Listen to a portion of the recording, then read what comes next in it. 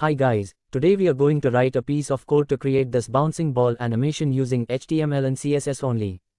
Our HTML part is just a one-line code. We are simply creating a div, and we are giving it a class named ball. Rest is all about styling. First we are going to do some basic styling like choosing the color of our ball, its width and height,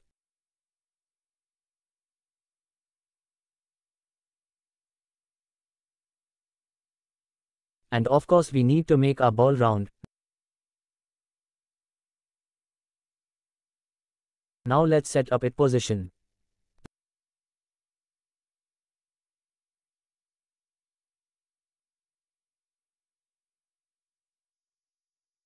The transform property in CSS is used to apply transformations to an element. In this case, it's using the translate function to move the element. This means that the element will be translated 50% to the left and 50% up from its original position. The animation property in CSS is used to apply animations to an element. In this case, the animation is named bounce. Bounce refers to a defined keyframe animation that specifies how the element should animate over time.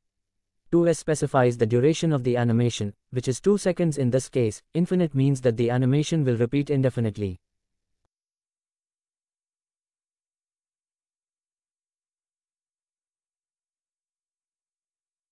At the beginning, 0%, and end, 100%, of the animation, the element's transform property is set to translate -50%, -50%.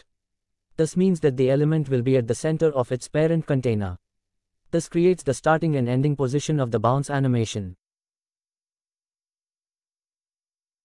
At the midpoint, 50%, of the animation, the element will still be at the center of its parent container, but it will be translated 100 pixels upward along the y-axis. This creates the highest point of the bounce animation. That's all. A ball bounce animation is ready using just one line of HTML and a bit of CSS. I hope you like it. Don't forget to subscribe for more.